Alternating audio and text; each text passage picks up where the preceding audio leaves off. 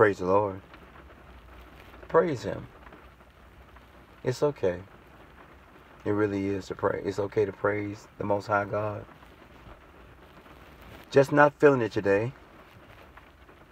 Just not feeling it today, but I feel life pulsating through my blood vessels, and I feel the activity of my limbs.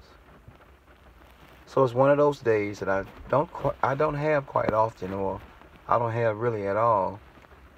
Just not feeling the greatest today as I leave this alone. But we have to push through and survive through and overcome.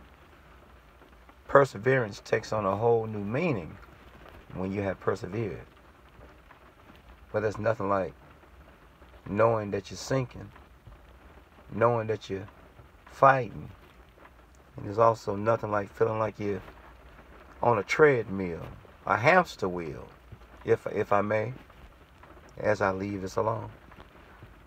So I had to get permission to log off, to leave work.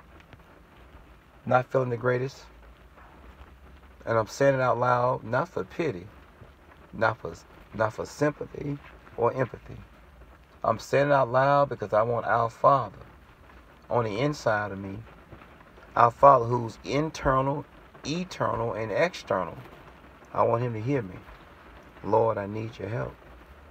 Lord, I need your healing. Lord, I need you. I have never not needed you as I leave this alone.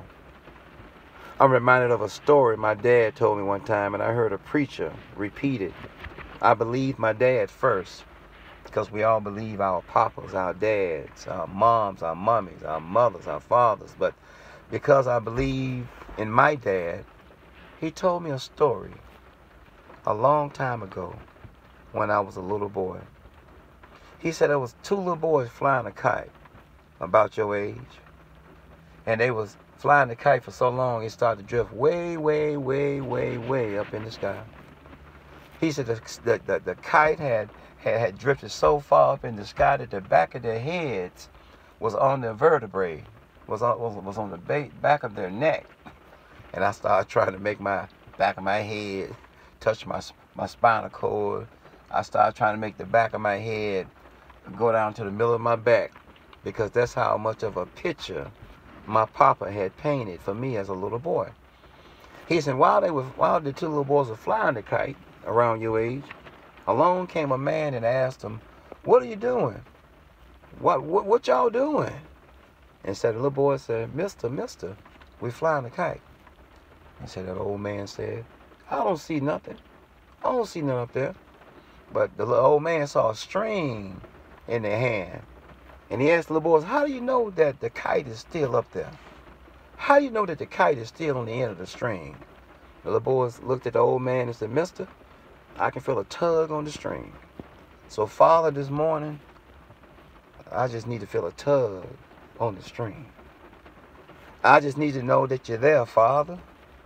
I just need to know that you're there. This praying man needs to know that the Most High God, how you doing, who's invisible, but who's forever present, who's omnipotent. Father, please. I just need a tug. I just need a pull on the string. I know you're there, Father, as I leave this alone." So I got permission to just log off for the day. I'm sitting out here listening to it rain, talking to the Lord. Thank you, Father God. Thank you, Master. All I've been through, Father. All I've been going through, all I've been through. I still, Father, believe. I still believe, Father, in the tug of the string attached to my heart, my mind, my existence, my soul, my spirit, my life force, and my life, Father. I feel the tug. I feel the tug, Heavenly Father. I feel the tug on the string. Peace, Heavenly Father. I feel the tug on the string. Amen.